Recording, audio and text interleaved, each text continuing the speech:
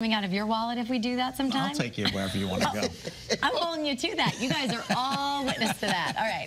Well, this is exactly what WTIC host Brian Shactman does to explore our state. And Channel 3 is going to be joining him along for the journey. So Brian's here to tell us more about a brand new series that starts this Friday morning. And Roger, you have some connection with this too? I'm the sidekick for this segment, which I Are you guys going to have a sidecar too? And you know, you've got to see this guy with a dart. I've been watching some of his segments that he's done previously. This guy, you think Paige Beckers is good with the basketball? This guy with a dart.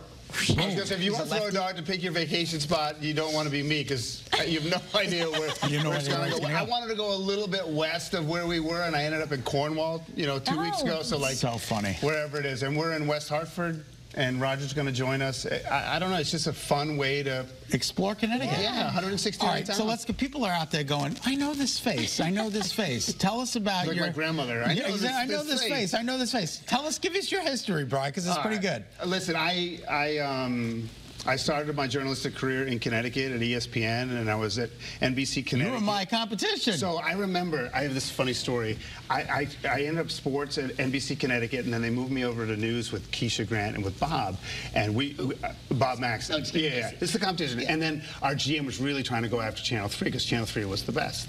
And so I remember getting an email from Scott Haney. He's like, finally some competition. Oh! Yeah. And it was great because it wasn't in some sort of like, it was because you still are the top dogs, and it was just great, like, bring it on, let's have some fun with this, and that's exactly what it was. Yeah, we had a good competition. Really good time. It was good to see you. Yeah, it was great. And then I went to New York and New Jersey for a little bit, and then back to Boston, and we moved back to Connecticut in 2019, and I was doing TV in Boston, and I just had the opportunity at TIC, and I just jumped at it because I wanted to. This show does a great job of just being able to talk and breathe and have some fun, and that's what I wanted to do. There's no place like home, right? Yeah. In Connecticut. And now you're teammates with Scott Haney. How about that? Yeah, that's fantastic. I know. It's a lot easier that way, I'll tell you that. So the journey has been quite extensive. You've done several different things, and now you took over for Ray Dunaway, which is really... Yeah. You don't say that, though. They're like, oh, Bob Steele, Ray Dunaway, Brian Shactman. It's like the come down is dramatic, right? It is not. No, not at all. But it is. I mean, Ray was there for 29 years, and Bob Steele ended up working at that station for some 60. And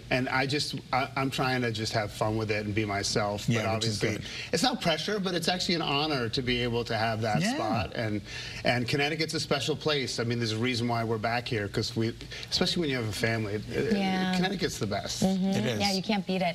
And what has it been like so far, you know, throwing that dart and just having that surprise of walking up to a town or maybe an area that you thought you knew and then learning some more and meeting new people? Yeah, and I think Roger will find this out on Friday when we're in West Hartford, that every town, it's all cliche, has a story, and there's always interesting people. Like in Tallinn, I talked to the athletic director. I was like, give me a good student athlete, and it's got a good story. We met this cross-country runner who's going to go D1 cross-country. West Hartford's got a ton of those. And, like, he's a great kid. And if you're cynical about kids, because I got 3 teenagers and I'm cynical about kids,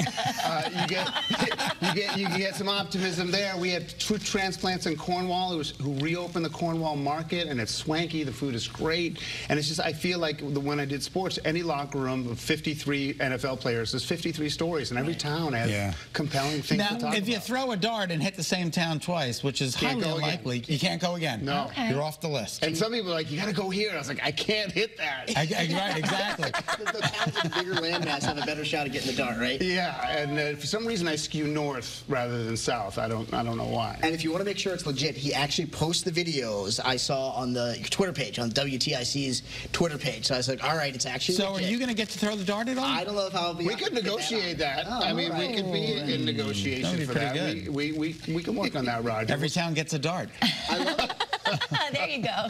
The map, it's pretty low tech. I mean, we have a map on the wall that's dart friendly, and we have to put little pins in where we've been. We're going to be at Sally and Bob's on Friday. Everyone tells me Sally. In West Hartford? Your picture's on the wall. I love Sally and Bob's. It's such a great luncheonette. Join us afterwards. Oh my God, that's so much fun. Right there on the wall. I was like, I'm going to see Barry Manilow Friday. Oh, okay. So I'm out of town. Wow. He's still He's still cranking. It's the final tour for Yeah, the you might. fifth time. I threw a dart and hit him. You might deflate. I think he has he's nice and firm in the face. That won't happen. certainly is. You know what I mean?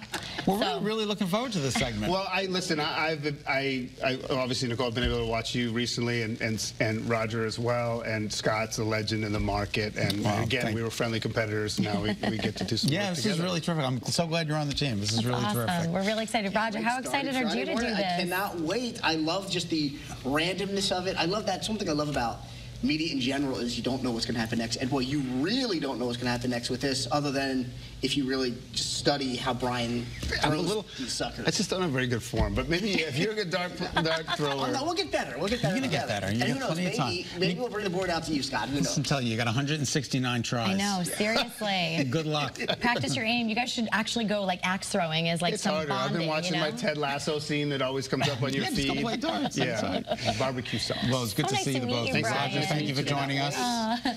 The second half of the second half of the Great Day Hour will be on the wax. So tune